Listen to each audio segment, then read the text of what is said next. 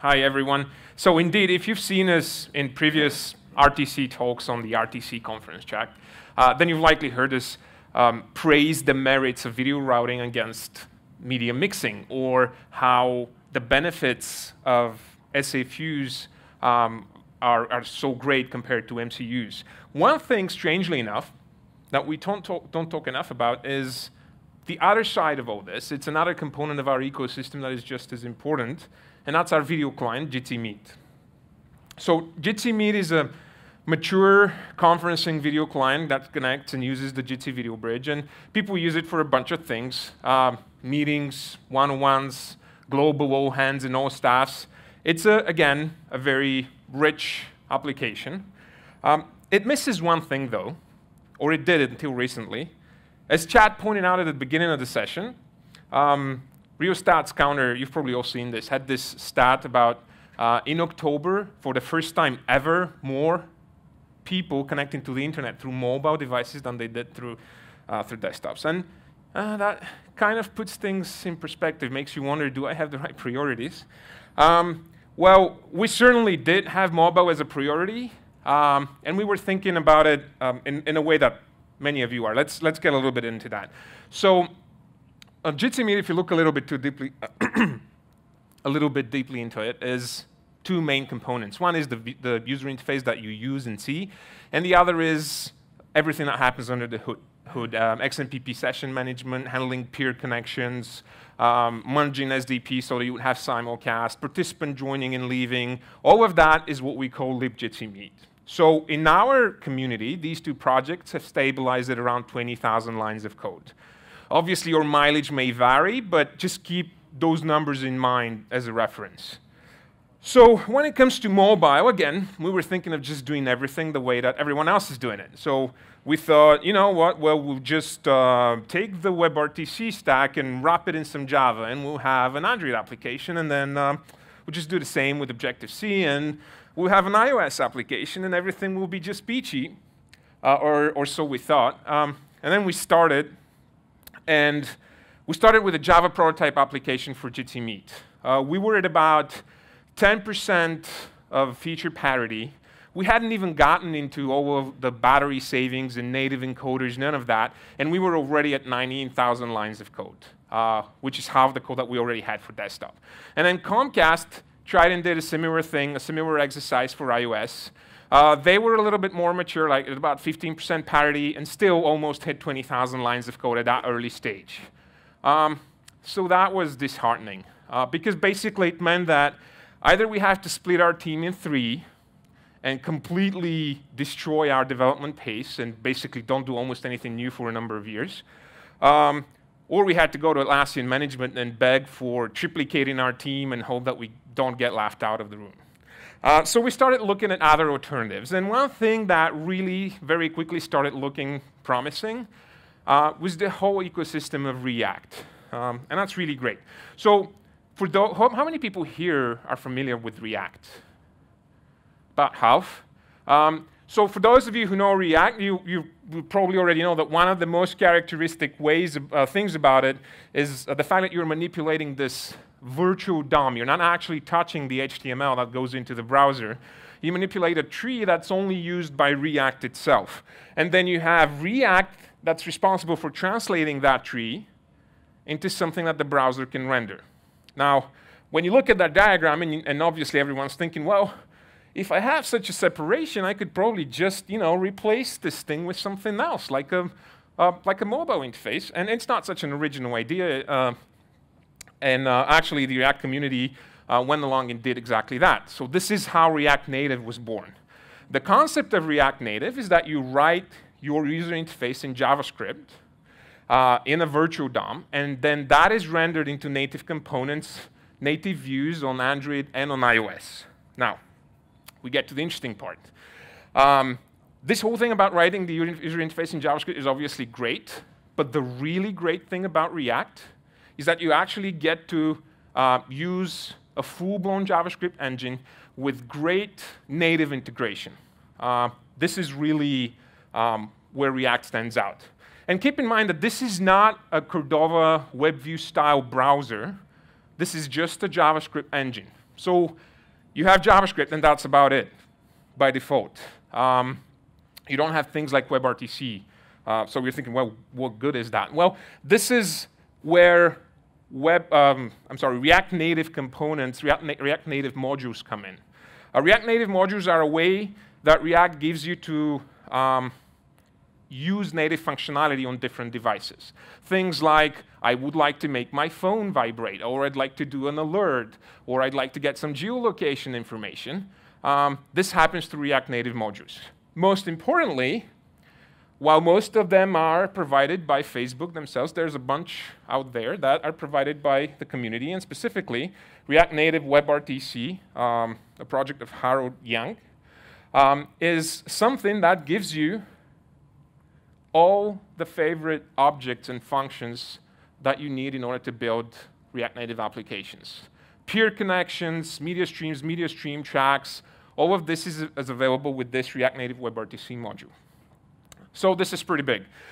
We took React Native WebRTC, we plugged it into React Native. It took a little bit of pushing and shoving and a lot of PRing back to React Native WebRTC, but eventually we got it to work with Jitsi Meatlib. We added a thin UI layer on top of all this, and we had it. We had an application that was using exactly the same code to run on desktop, Android, and iOS.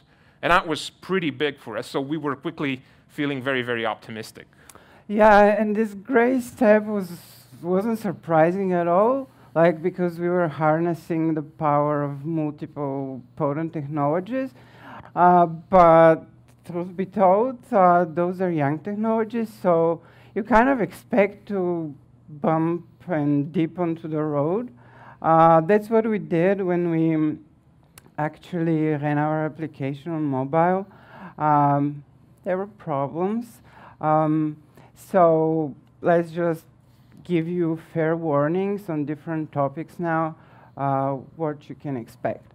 One thing on our desktop app that we do is we take great advantage of peer connections, WebRTC statistics.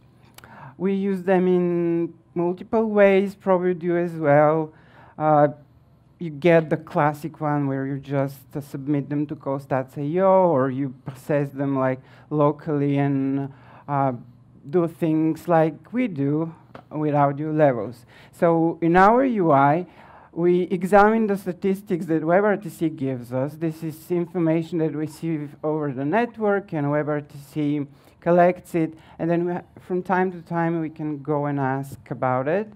That's what we do at audio levels, and we poll peer connection stats. Now, we've introduced you to this world of React Native, and a very big piece of it is the part that connects the JavaScript world with the native world, and that's called native to JavaScript bridge. So when from our JavaScript source code we go and call all the method that we know, get stats, we wanted to end up in the native WebRTC implementation that's going to go through this bridge. And we saw that these audio levels were pretty slow. That was done for profiling. And the profiling revealed that, well, it's the native to JavaScript bridge that is inherent to React Native. That was the bottleneck. Few details. So WebRTC stats are a big object, especially for us, because we have like multiple participants. We are supporting conferences. So we can have like 10, 20 people, a really unlimited number. So this object gets pretty big. And we have to walk it, because it's like a tree of objects, and convert it into structures that React Native knows. Then it's going to drive this known structure to the JavaScript side and give us a JavaScript object. And we discovered that it's, in the case of such big native objects, it's actually better to just go and walk them and build a very long string, a JSON string, have this single object pass through the bridge, than even go and do in real JavaScript JSON parse and still get better results, like 5 times better. So if you decide to go this way, keep this idea in mind. While looking at a peer connection, we discovered, though we were looking at React Native's problem, we identified or were kind of surprised to find that in WebRTC itself, there is a inconsistency. It's slightly mentioned in the source code as a legacy thing. So in the web specification for WebRTC, some of the statistics are numbers, which is natural, like bytes sent or received. You wouldn't think about them as strings. But in the Java and Objective-C API, what we get is a key value thing with strings on both sides. We're kind of safe because JavaScript is readily gonna step in and do the conversion when we consume this data from strings to numbers. But people, at least some of the JavaScript community, frown upon it because it's an implicit coercion of types. So keep that in mind in case there are some unexplained problems. A big disadvantage, I would say, of React Native is that this bridge that I described, it's serializing, but most importantly, asynchronous. So your communication between JavaScript and native is asynchronous, and naturally you can't just return a simple return value from your native code to the JavaScript.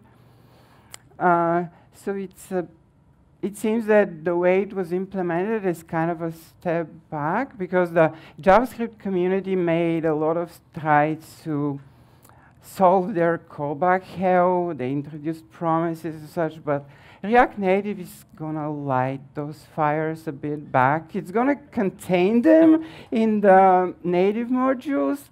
So your JavaScript source code, you can still go and do the other thing with promises still.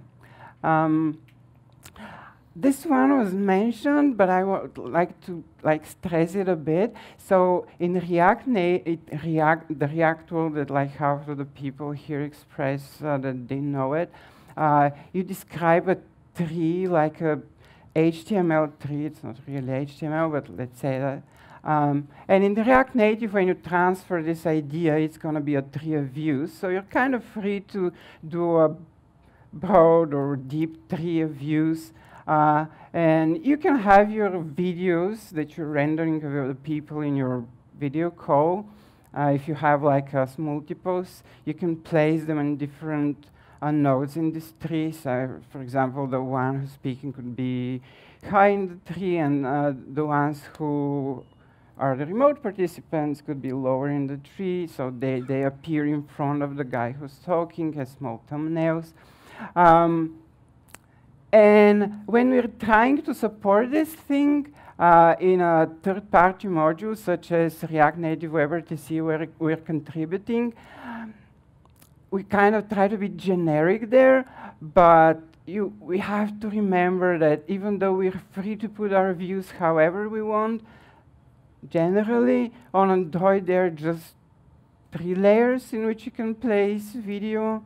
One is behind the application, which cuts a hole in the application. You just have an OpenGL surface, and Android knows about, I know about a second layer in which you can put above this, and then you get a top layer on which you can put stuff.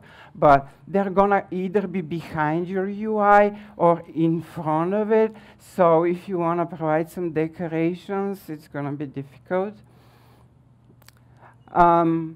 And again, because we use React Native and we want to bridge between JavaScript and native, we have to do some interesting and advanced stuff with collections. That's where I discovered another weak point of WebRTC, and that's WebRTC goes and creates multiple Objective-C instances for one and the same underlying media stream or media stream track instance. And because they don't have value equality, like there's no equals or hash, you kind of can't go and simply use them in collections and expect the right behavior because it's nowhere in the public documentation. And the biggest problem for us was, of course, that we just lost Apple's popular associated object support. We feel that this is a problem that's more easily solved in WebRTC itself, because in the case of third-party developers like us, we have to add much more complicated logic in order to deal with this problem. And we'd like to alert you that when you go and use the C++ API, the Java API, or the Objective-C API, you're kind of choosing three different things. There are inconsistencies between them, which may force you to, as cross-platform developers, you'd have one problem, but you'd want to have and go and solve it in two ways. That's what we did because the data channel was missing an ID in the Java API, but it was, we all know it's available in the C++ API and it's in the Objective-C. Thankfully, at the beginning of this month, it was added to Java API, so we're kind of, everything's cool again, but there may be other inconsistencies. So before you go and choose a, okay, I'm gonna do this thing on the two platforms in one single way, maybe go and check whether it's supported in the two different APIs. And as I mentioned, we want to be cross-platform, not only on mobile itself, on the two platforms on mobile, but we want to have the same code on JavaScript. It's a little bit of a detail that needs to be mentioned. So these objects in React Native that we have on the native side in WebRTC, they're going to be managed automatically by irreverence counting, garbage collection, whatever. But since we're representing them as JavaScript objects, kind of have to force our developers to actually go and explicitly release some of them, like the media streams and the media stream tags, especially those that come from get user media. And just the last piece of inconsistencies between the native and the web APIs. So in the on the website, we're kind of used to having a set of constraints where you just tell strings to the web to the WebRTC API that we want this whole set of constraints, and one of them is going to be the optional video constraint facing mode.